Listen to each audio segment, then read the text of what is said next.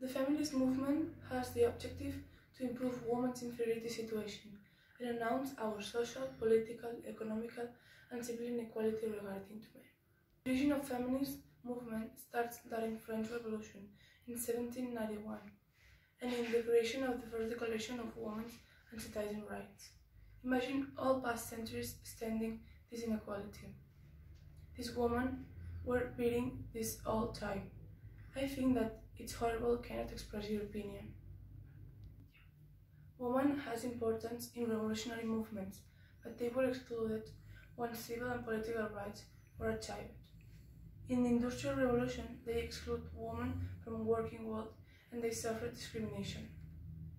Women's function in that societies was get married, procreate, and take care of home, and they leave it under the husband's subordination. Feminism arose as a fight initiated for women to obtain equality rights and demand political rights and vote.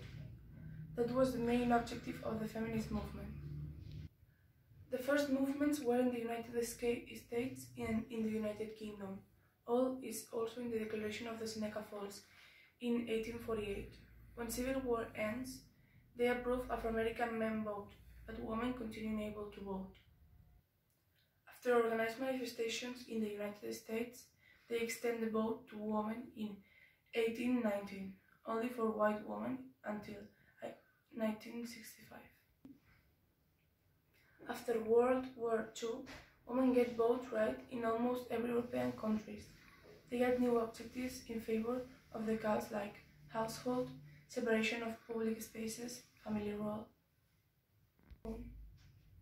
We have achieved those objectives over the past centuries. However, we still have a long way to obtain our purposes to become completely free women. I believe that we must continue protesting and never shut up. We must keep in mind our goals and make them all real.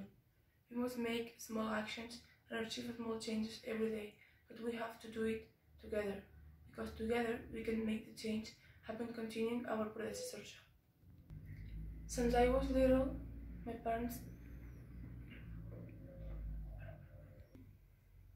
Since I was a child, my parents have been teaching me that all human beings are equal, and that we don't have to make fun of everyone just for being different, but this is no general way of thinking. Why? I have no idea, but it's not correct and we have to change it. I have never understood why men treat women as inferiority, and I have never understood why women permit to have treated as an object.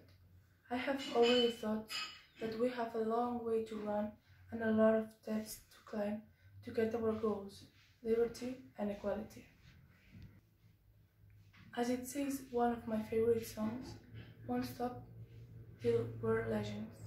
Legends like Joan Jett, like Brenda Chapman, Carmen Amaya, Artemisa Gentileschi, Astrid Lindgren, another woman who changed our history by making that what they want, not permitting that everyone blocked their ideas and creativity. Women like Frida Kahlo, who changed the way things must be done, becoming a global benchmark of lots of people. If men can do whatever they want, why women can't?